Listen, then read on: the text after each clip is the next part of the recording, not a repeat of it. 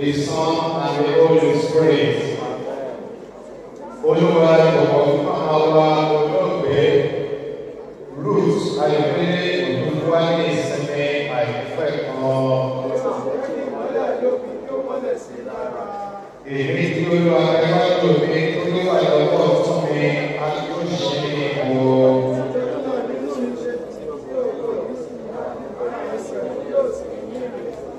Ní orí tí ìwọ yóò fi ọkùnrin sẹ́yìn òkú, bẹ́ẹ̀ ni wọ́n wí bẹ́ẹ̀ nínú rẹ lórí ìbàjẹ́. Iwájú rẹ ní ẹ̀fọn rẹ̀ wà, àti ní ọwọ́ ọ̀tún rẹ ní dídùn ìlú wà títí láéláé. Olúwa ìwọ nínú àwọn rẹ fọmọ wa olóògbé Ruth Ayodele Odufuwa ní ìsinmi àìlópin. Jẹ́ kí ìmọ́lẹ̀ nípẹ̀ fún kí ó mọ́lẹ̀ sí i lára. Olúwa wípé èmi àti ìrántí ẹni tí wọ́n gbàgbọ́ bí ó ti kú síbẹ̀ yóò yí ẹni tí wọ́n sì tẹ̀ láàyè tí ó sì gbàgbọ́ kì yóò wọ láéláé. Ẹni tí tẹ́jọ́ yín bàjẹ́ èyí lọ lọ́gbọ́ ẹ̀sìn àdúgbò pẹ̀lú nínú ilé bàbá ọ̀pọ̀lọpọ̀ ìwé ló wà níbẹ̀. Bí bẹ́ẹ̀ kọ́, èmi ìbá ti sọ fún yín, èmi lọ gbé ìsàkísílẹ̀ fún yín. Èmi náà olùdarí yìí bẹ àti tó owó sì dúró lórí ilẹ̀ lẹ́yìn ọ̀la nípa ti ara mi bí kòkòrò tilẹ̀ bá ara rẹ̀ jẹ́ ṣùgbọ́n ní ẹ̀rọ mi èmi yóò fi ọwọ́ ẹni tí èmi yóò fi para mi tí ojú mi yóò sì rí kì í ṣe ti ẹlòmíràn. Kì í ṣe inú tàbí ìdè tàbí àwọn gẹ́lì tàbí àwọn lágbára tàbí ohun ìgbà ìsinyìí tàbí ohun ìgbà tí ń bọ̀ tàbí òbí tàbí ọ̀dọ́ tàbí ẹ̀dá náà yóò lè yàrá kúrò nínú ìfọwọ́ tó wà nípa Jésù Kristi ìwúwo. Nítorí bí àwọn bá wà láàyè, àwọn wà láàyè fún wa. Àwọn bá sì kú, àwọn kú fún wa. Ìgbé àwọn wà láàyè tàbí àwọn kú fún wa ní àwọn jí. Wọ́n ṣe rántí ẹ̀ṣẹ̀ ìgbà ìwé Ọlọ́run. Ṣùgbọ́n wọ́n sì rí Olúwa nítorí oore ọ̀fẹ́. Àwa kò mú ọwọ́ sí ayé yìí. Ó sì dá mi lójú pé àwa kò sì lè mú wọn jáde. Olúwa fi fún ni, Olúwa sì gbà á. Ènìyàn ni fún orúkọ Olúwa. Orin ìbẹ̀rẹ̀ sí lójú owó ìkẹrin lọ́wọ́ wa. Gbọ́ ohùn lọ́wọ́ àwa tí ń wí.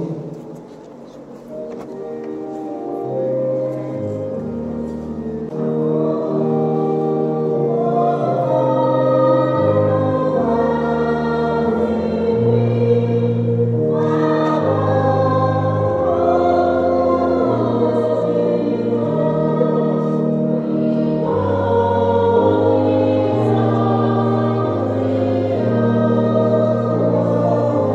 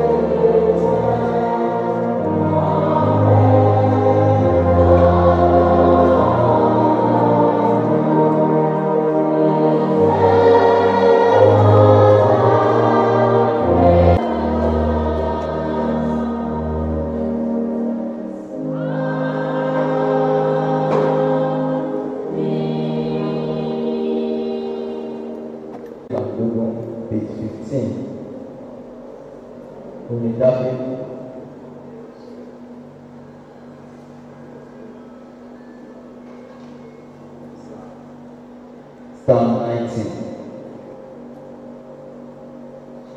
Olúwa, ìwọ ni ó ti ń ṣe ibùjókòó wa láti ìrandíran.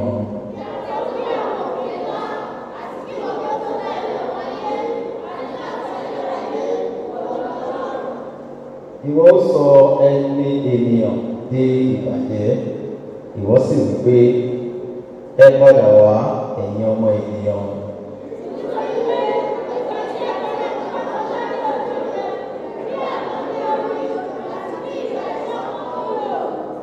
Ìwọ bó wọn lọ bí ẹni pé ṣíṣàn omi, wọ́n dàbí oòrùn, ní kùtùkùtù wọ́n dàbí koríko tí ó dàgbà sókè.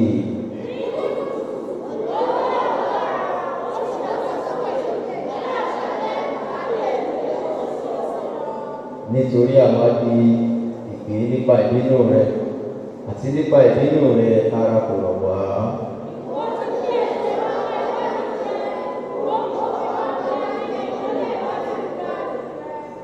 Nítorí ọjọ́ wa gbogbo ń yípo lọ nínú ìbínú rẹ, àwa ń lo ọjọ́ wa bí àlá tí à ń rọ.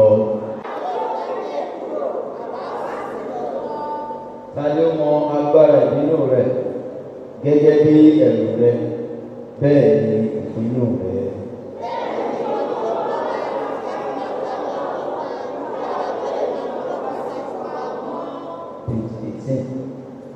Padà, Olúwa, ni ó ti pẹ́ tó, yí ọkàn padà nítorí àwọn ọ̀dọ́ rẹ.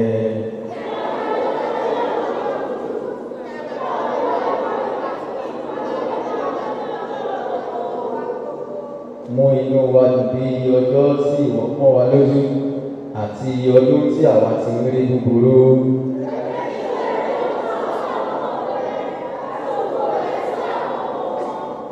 A ó dọ̀ka ẹsẹ̀ 17.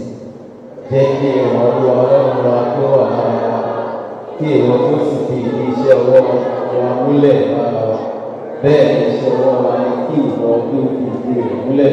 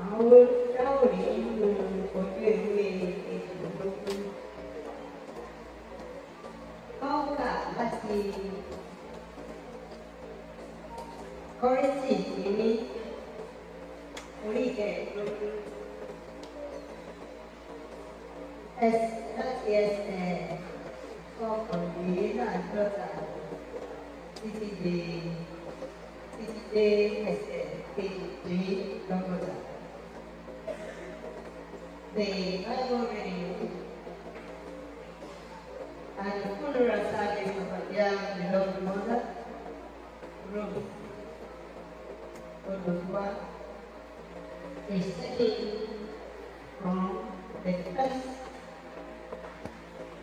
epistle to the Corinthians,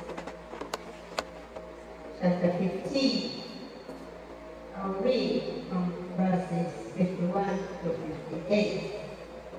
It's on page 18, the Spanish Congress.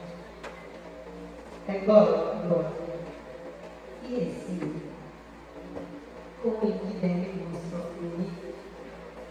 Gbogbo wa ni a ó pàrà rẹ̀ lọ́nà ní ìṣẹ́jú nígbà ìpè ìkẹyìn torí pé ìpè yóò dùn a ó sì jẹ́ àwọn òkú nílé ní àìpínlẹ̀ a ó sì pa wá lára nítorí pé ara ìdíbàjẹ́ yìí kò lè ṣàìgbé àìdíbàjẹ́ wọ̀ àti ara kíkú yìí kò lè ṣàìgbé ara àìdíwọ̀. Ṣùgbọ́n nígbà tí ara ìdíbàjẹ́ yìí bá ti gbé àìdíbàjẹ́ wọ̀ tí ara kíkú yìí bá ti gbé àìdíwọ̀ bẹ́ẹ̀ tán nígbà náà ni ọ̀rọ̀ tí a kọ yóò ṣe pé a gbé ikú mì ní ìṣẹ́gun. Ikú oró rẹ̀ dà, ìsàlù ìṣẹ́gun rẹ̀ dà, oró ikú ní ẹ̀ṣẹ̀ àti agbára ẹ̀ṣẹ̀ ní òfin. Ṣùgbọ́n ọpẹ́ fún Ọlọ́run ẹni tí ó fi ìṣẹ́gun fún wa nípa Olúwa wa Jésù Kristi. Nítorí náà, ẹ̀yin ará àti òmìnira, ẹ máa dúró ṣinṣin láì yẹsẹ̀, kí ẹ máa pọ̀ sí ní iṣẹ́ Olúwa nígbà gbogbo. Níwọ̀n bí ẹ̀yin ti mọ̀ pé iṣẹ́ yín kì í ṣe asán nínú ìkọ́ wa. Èyí ni ọ̀rọ̀ Ọlọ́run.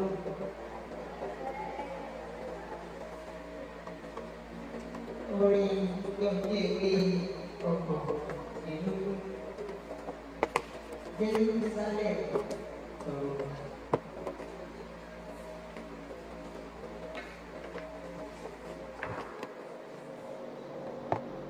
Bí akíkọrin tí ó kàn àwọn asọ́nà wọ́n gbé gba ọrẹ jẹ́ ọ̀dọ̀ wa. A ó gba ọrẹ fún ìdàgbàsókè diocese wa, Diocesan Development Fund, as we take the next hymn. Diocese please help us collect the offering.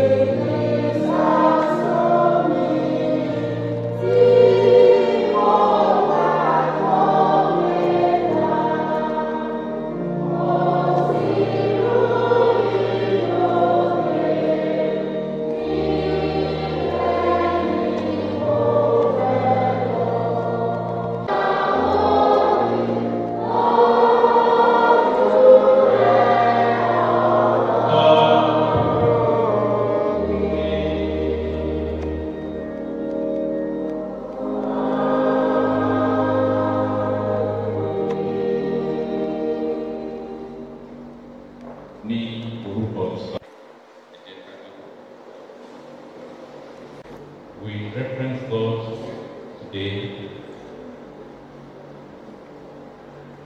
for His grace upon our lives,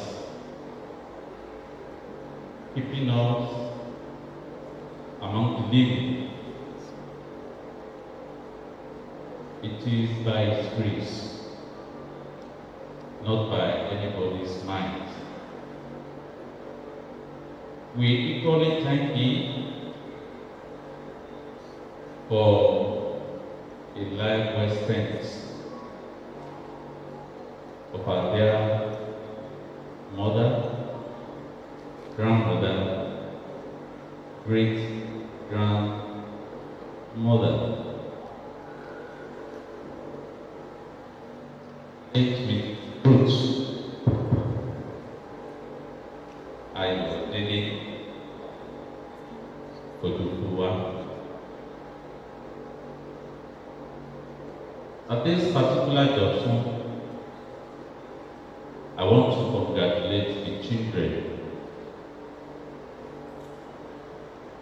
I've gone through the biography for succeeding your mother. It is a great thing. According to your write-up, every one of you is alive today. Thank God for that. We witnessed so many occasions whereby the deceased had many child or children, but at the end of the day, none succeeded in over. But in your own case, different is the case. So on your behalf, and on behalf of our late mother, we appreciate God for that goodness. And we pray God in His infinite mercy will continue to keep you, bless you, and will grant you the grace to live longer even than your parents, in Jesus' name. Kí gbogbo ènìyàn lọ tí ẹ tẹ̀lé àwọn ọmọ wa Odopotu wá síbi àṣeyẹ ìkẹyìn yìí. Ọjọ́ gbogbo yín ni yóò dalẹ̀. Ẹ̀rí kábàámọ̀ pé ilẹ̀ wa ṣe ní ìlú Ìjẹ̀bú.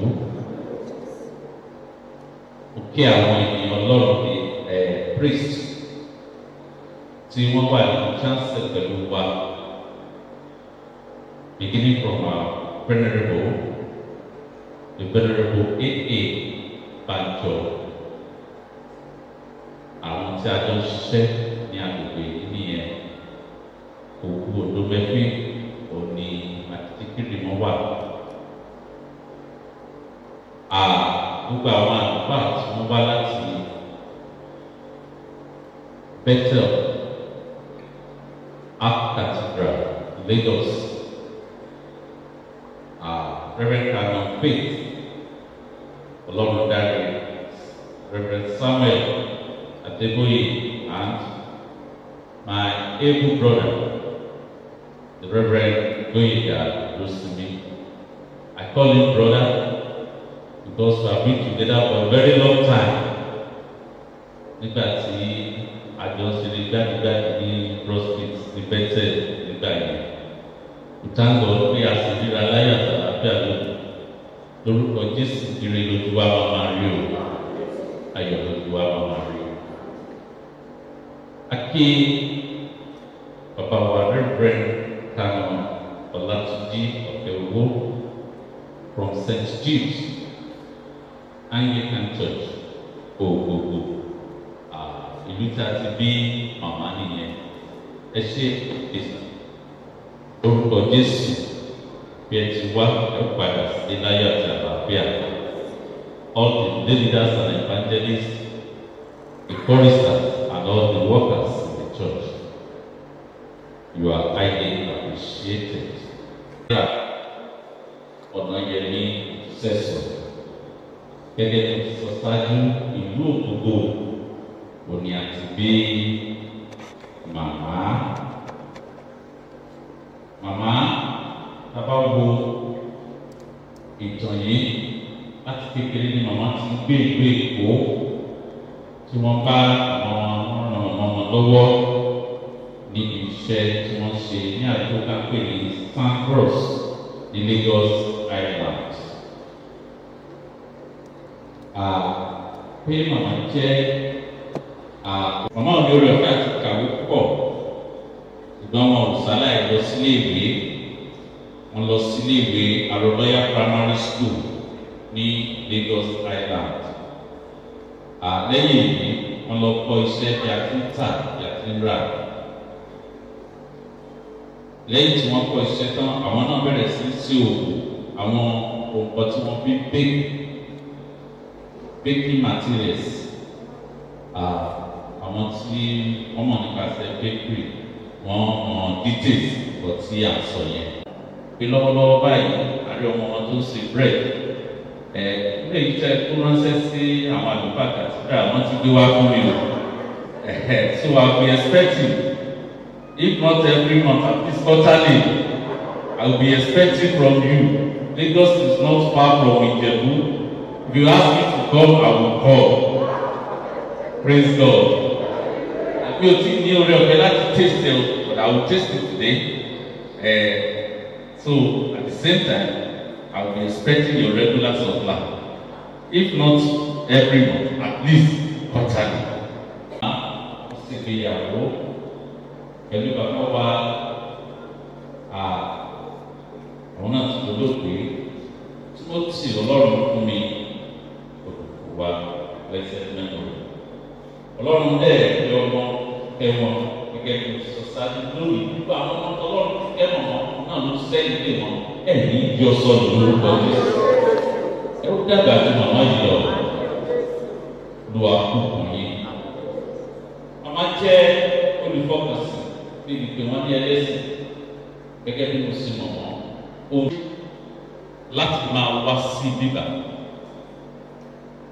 Màmá ò kópa church jẹ́ o.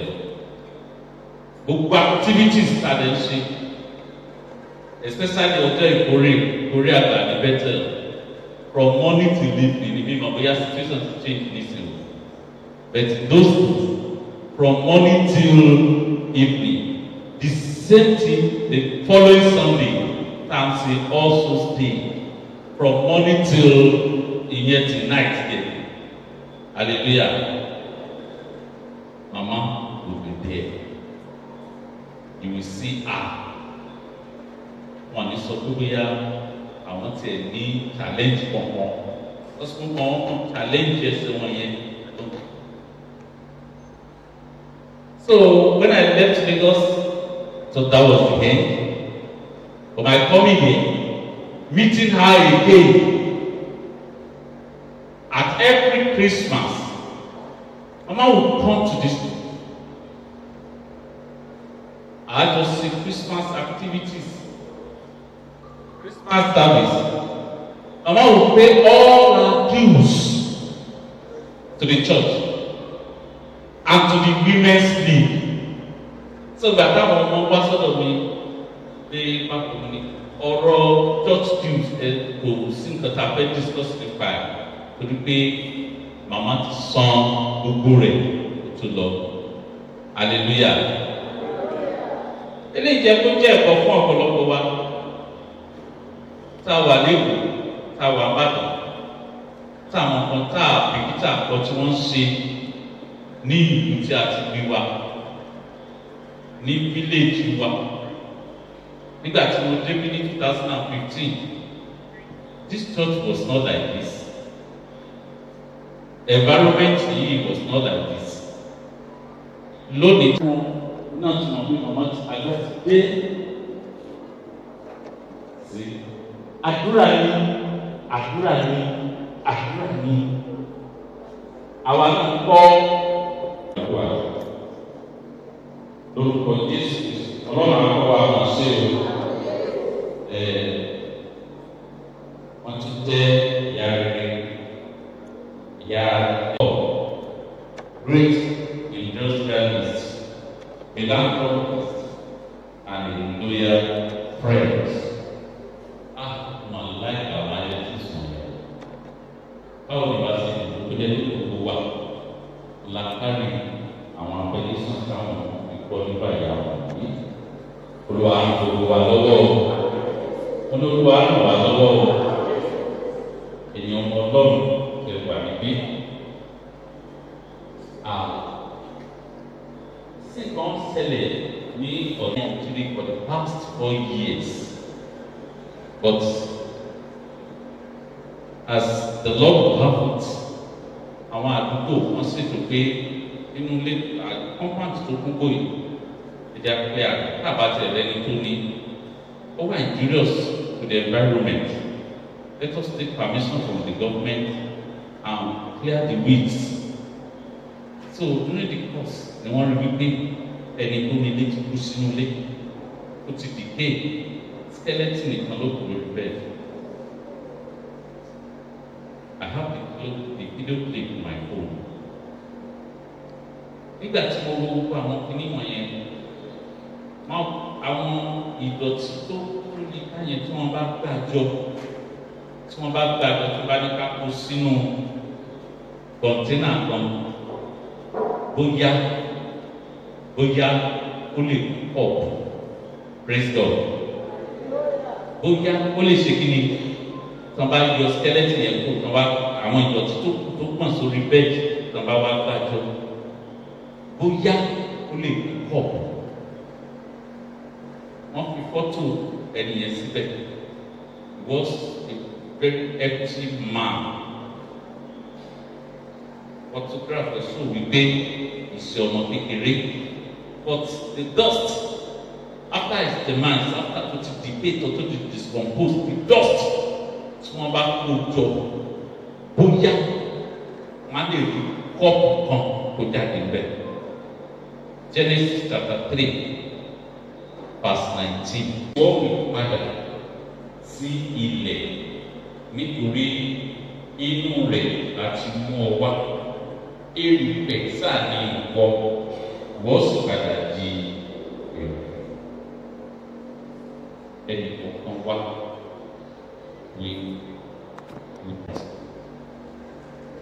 Today, the body that was made from the dust is returning back to the dust. Either we like it or not. Báwọn ọmọ lówó láti dàbí wọn gbé wọn síbi kan, wọ́n á lọ lábẹ́ bí pípò. Dandan ni ká dá padà síbi tí o ti wá. Ipa méjì ni àwa ènìyàn. Ipa ìní òní ipa ti ara ipa nìyẹn. Nígbà tí Ọlọ́run dá ènìyàn, Genesis chapter 2 verse 7, ó sọ fún àwọn pé Olú Ọlọ́run sì fi erùpẹ̀ ilẹ̀ mọ́ ènìyàn. That is the first step. Ọlọ́run mọ ènìyàn láti inú erùpẹ̀ ilẹ̀. Ó tún wá ní wípé ènìyàn di alààyè ọkàn. Ọlọ́run gbé ìgbésẹ̀ kejì. Ìyẹn ni mímí èémí ìyè sí inú rẹ̀. So nígbà tí èémí ìyè yẹn bọ́ sínú nǹkan tí a mọ̀, ìgbà yẹn ló tún di alààyè ọkàn, ló tún di ènìyàn. Nítorí náà bá ti wà nípa ti ara, òun la wà nípa ti ẹ̀mí, méjèèjì ló jọ ń ṣiṣẹ́ pọ̀. Nígbà tí ẹ̀mí àti mímí Ọlọ́run tó bọ́ sínú ènìyàn yẹn, ní ọjọ́ tó bá jáde nínú ayé ènìyàn, ilẹ̀ ènìyàn máa dà àti òkú. Whatever position tẹ́nìyàn wà nínú ayé, agbára yòókù tó ní, ọlá yòókù tó ní, orúkọ rẹ̀ á yí padà. wọ́n máa pè ní òkú torí pé ẹ̀mí tó jẹ́ kó wà ní alààyè tàbí pé ní ènìyàn ó ti ṣe kí ni ó ti jáde. So ara tí a mọ ṣáájú pé ẹ̀mí tó tó wọnú rẹ̀ ló wà nílẹ̀. Nítorí náà ìwé oníwàásù Ecclesiastes chapter 12 verse 17 sọ fún àwọn pé ní ọjọ́ tí ẹ̀mí bá ti jáde kúrò lára ẹ̀yìn onínígbà náà ní erùpẹ̀ yóò padà sí ilẹ̀ bí ó ti wà rí. Like the body of our mother now, as I said earlier, we are returning the body back to the dust today. After some minutes now, we'll finish this service. I will take the body to the cemetery. We'll lower it, we'll fill it with sand. Whatever decoration that purpose is there, just move along to my repay ibi tí àsìkò is the day. Ohun tó wà ń sálẹ̀ ní àkọsílẹ̀ lọ́wọ́ wọn.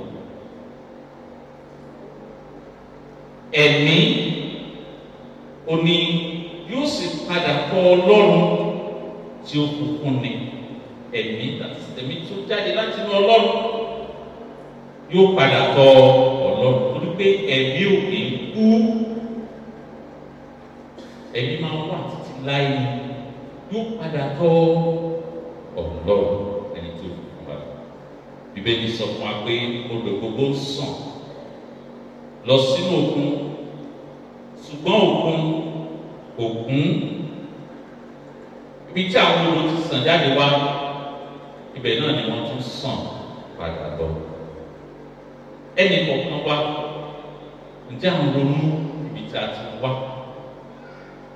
Ǹjẹ́ àwọn ronú wípé agbára tí a ń gbé káàkiri yìí tí à ń tún ṣe tá à ń ṣe lọ́ṣọ̀ọ́ tá à ń ṣe lẹ́wà tó ń dán yínníyínní lójoojúmọ́ yìí ǹjẹ́ àwọn ọmọ wípé erùpẹ̀ sá lásán? Ǹjẹ́ àwọn ọmọ wípé a ó tún dá padà sínú erùpẹ̀ lọ́jọ́? Púpọ̀ nínú wa máa fọwọ́ gbáyà pé àbí tí bá ṣe yìí. Who are you before God? Ọlọ́run nìkan ló jẹ́ èmi ni. Ó sọ fún Mósè wípé èmi ni. Sọ fún àwọn ọmọ Ísírẹ́lì pé èmi ni. Tọ́lá sí ta ló bá pàdé.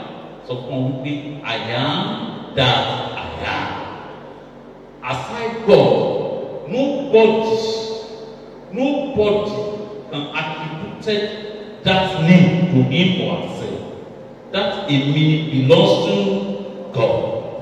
So, ọ̀pọ̀lọpọ̀ tó bá dẹ́nu ní ẹ̀kọ́ àkànlẹ̀ tá a ní èmi ni you are making mistake. Dá orúkọ rẹ̀ àkóyè lọ́la mi. Ọmọ alágbádá ni dá orúkọ rẹ̀. Ọlọ́run nìkan ni a mọ̀ ní èmi ni. Ní orúkọ Jésù Kristi, a ò ní ṣìṣe lọ́jọ́ ayé wa. Torí náà, ẹ jẹ́ kí a máa rò ibi tí a ti wá. Àti wípé bó ti wù kí àjò dùn tó onílé á padà lọ sí ilé ẹ̀. Agbókù wọn padà wá sílé báyìí àbí láti wá ìyókù ara lélẹ̀. Bí a sin wọ́n sí Èkó èyí ò sọ wípé kẹ́mi wọ́n máa dé ọ̀dọ̀ Ọlọ́run. Bíbélì sọ pé ìbùkún ni fún àwọn òkú tó kú nínú Olúwa. Wọ́n sinmi kúrò nínú làálàá wọn, iṣẹ́ wọn tọ̀lẹ̀. So ibi tí èèyàn kú sí, láìpẹ́ náà tí wọ́n sọ pé kó sínú ilé sí pẹ̀yẹ. Ìyẹn ò ní kankan ṣe o pẹ̀lú ẹ̀mí rẹ̀. Tí ẹ̀mí rẹ̀ bá wà déédéé pẹ̀lú Ọlọ́run, á rí ibi ìsinmi lọ́dọ̀ Ọlọ́run. Ẹ̀rí ní bí ara wa bá tilẹ̀ dé rúbẹ̀ tí Ọlọ́run ní ẹ̀mí wa lórúkọ Jésù lọ yóò ṣe wá nínú ìtẹ́wọ́gbà lọ́jọ́ ìpè. Dájúdájú ohunkóhun tó bá ní ìbẹ̀rù ó gbọ́dọ̀ ní òpin. Ọjọ́ kan ní bí màmá wá sí ayé tí wọ́n ń kí àwọn òbí wọn wípé ẹ pé ewu ọmọ Báríkà. Lónìí, à ń kí àwọn ọmọ wípé ẹ kú àsẹ̀yìn. Bẹ́ẹ̀ náà ni ẹnì kọ̀ọ̀kan wa. Ọjọ́ kan ni wọ́n bí wa tí wọ́n yọ̀ nítorí pé wọ́n bí wa sáyé. Nígbà tó bá dọjọ́ kan, á kúrò nínú ayé. Àwọn tó bá wà ń bẹ̀, wọ́n máa fi wọn wípé ẹ kú àsẹ̀yìn alágbádá. Ó gbàdúrà ọjọ́ yẹn ò ní ti yá báyìí o. Olúwa fún alẹ́ mi gígùn. So no matter how long you live on earth, it is definite that you will die one day. Death is inevitable. No one will miss it. It is a debt that everybody has to pay. Praise the Lord. Now, ẹ̀yin ọmọ Ọlọ́run, nígbà tí ikú yóò dé, níbo ni yóò bá wa? Irú ikú wo ni yóò pa wá? Níbo ni a ó kú sí? Àwọn ìbéèrè wọ̀nyí ẹ jẹ́ kó máa ta wá àti ẹsẹ̀ nínú wa. Níbo ni ikú yóò bá wa? Irú ikú wo ni yóò kú? Níbo ni màá kú sí? Wọn ò gbàgbé ilé. Nígbà tí bàbá kú, báyìí lè ṣe gbé òkú bàbá wá sílé. Tẹ̀sìn wọn. Màmá náà tún kú nì. Ẹ tún gbé òkú màmá wá sílé láti sìn wọn. Lẹ́yìn tí ẹ ti sin bàbá, ẹ ti sin ìyá báyìí. Ǹjẹ́ báwo ló ṣe máa rí báyìí? Ṣé kìí sì fẹ́ máa dágbére fún Odopotu? Èmi ò fi sọ́mọ́ Odopotu. Ọmọ Kwara State ni mí. Hallelujah. Ó ti fi pẹ́ tó nílùú ìgbòho ọdún. Hallelujah. Máa padà sínú mi lọ́jọ́ kan. Màá máa fi ṣètò pé ó ṣiṣẹ́ ní Odopotu rí. So,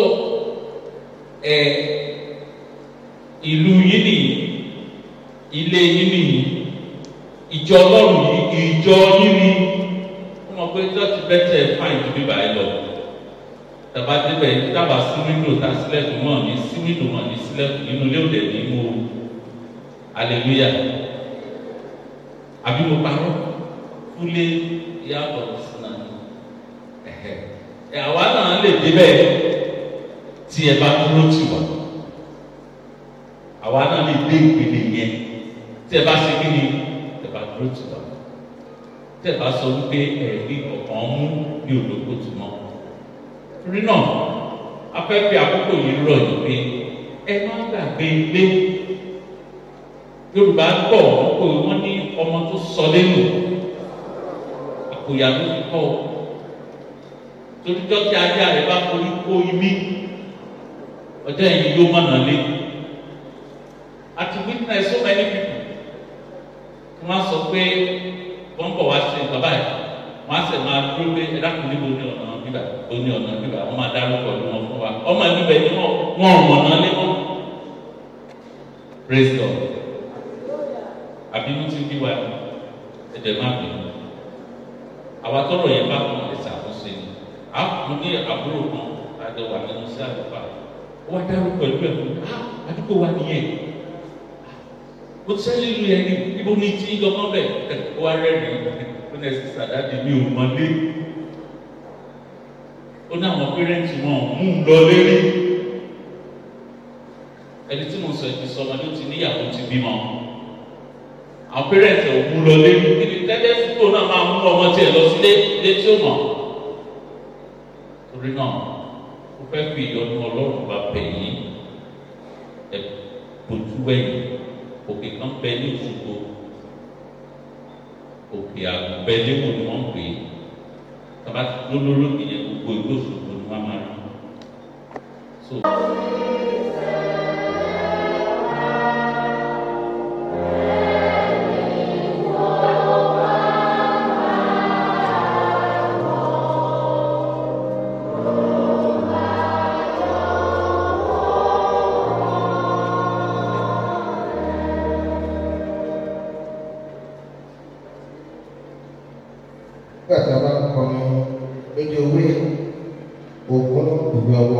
Page 20. nígbà tí a bá kọ ọmọ yìí a kò gba ọrẹ fún ìyìnrere àwọn aṣọ́nà bí màmá wa gbé gbá láti gba ọrẹ fún ìyìnrere.